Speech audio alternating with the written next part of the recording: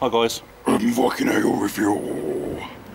Okay, I'm going to be reviewing a beer from a brewery that was one of the first breweries I tried when I was way back when I first started doing reviews. It's the Norton brewery.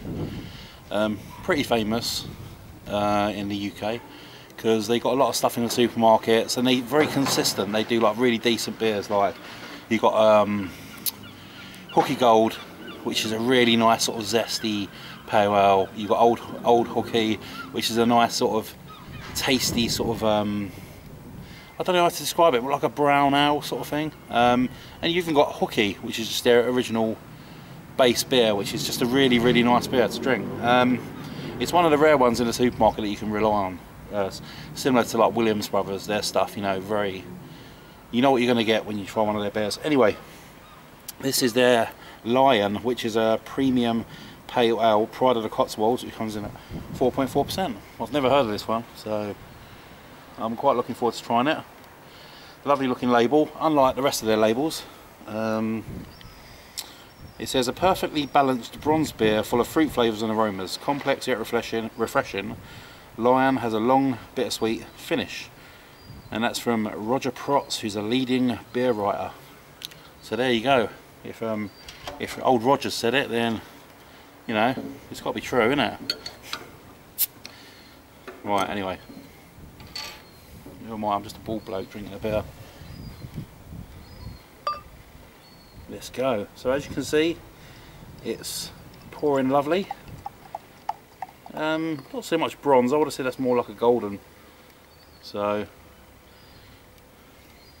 but then again, saying that, when the light hits it at a certain angle, it does look a bit bronze. Very clear, bright white head, filtered. Norton don't really go for bottle conditioned, hence the supermarket beers. You know, if I hate saying they're uneducated or anything like that, but you know, someone new to craft beer, when they find a sediment and stuff, they'll probably be a bit put off and think, oh, has this beer gone off? Because I know I was like that when I first started out with a Hunter's beer. Which one was it? Full Bore. It was like a barley wine. You know, you shouldn't really be starting out with a barley wine, but no, me, I was just like, oh, big ABV, I'll try that. Whacked it in a glass, loads of peas and carrots floating through. Thanks to AK for that reference. And I just thought the beer had gone off, so I threw it away. And it turns out, no, it's supposed to be like that. Anyway, so there you go. Nice and filtered, very clear. Let's give it a nose. I'm not expecting much on the nose, but I'm getting a little bit of diacetyl on that. That's not good. Which is like a butterscotchy sort of smell. Usually when a beer's on a turn or something's damaged the bottle, you tend to get that. See if I can get anything else.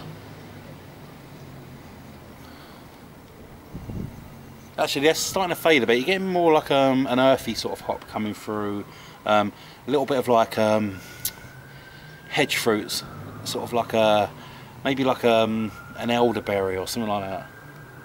Nothing too sort of over the top. But you're getting a very predominant earthy smell, so let's just give it a go. I'm expecting like an English sort of bitter, so cheers guys. Lion.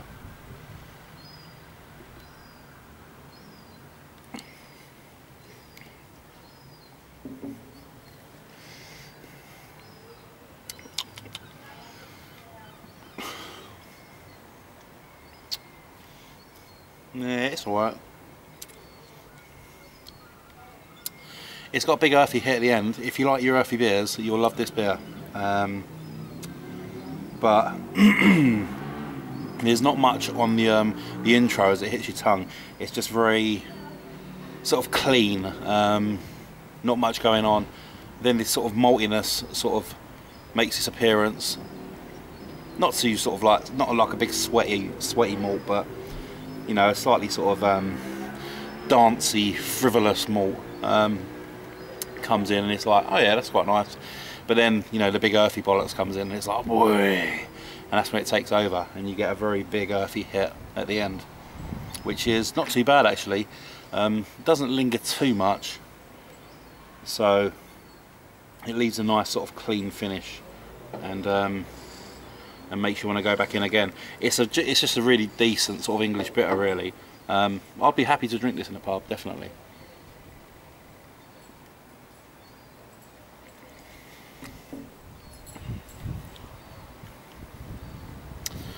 But yeah, it's good. I do like the bitterness. There is a touch of lemon at the beginning. You have to sort of get a couple of gulps in before you start detecting these other notes. I don't know if other people are like that, but I'm like that as well.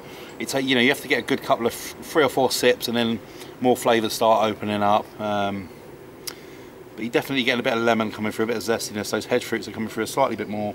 The maltiness is taking a bit of a back seat, but that earthiness is just there all the time. It's big time earthiness coming through, and it's a nice earthiness. At first I thought it was going to be a bit too over the top, but it's good. It's like a proper rugged, you know, sort of manly fucking beer. Sorry, shouldn't have said beer.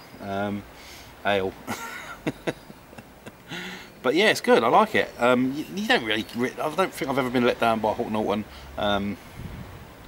Nice beer, 7 out of 10. I wouldn't mind trying it on cask, see what it's like there, but as it is in the bottle, it's really nice.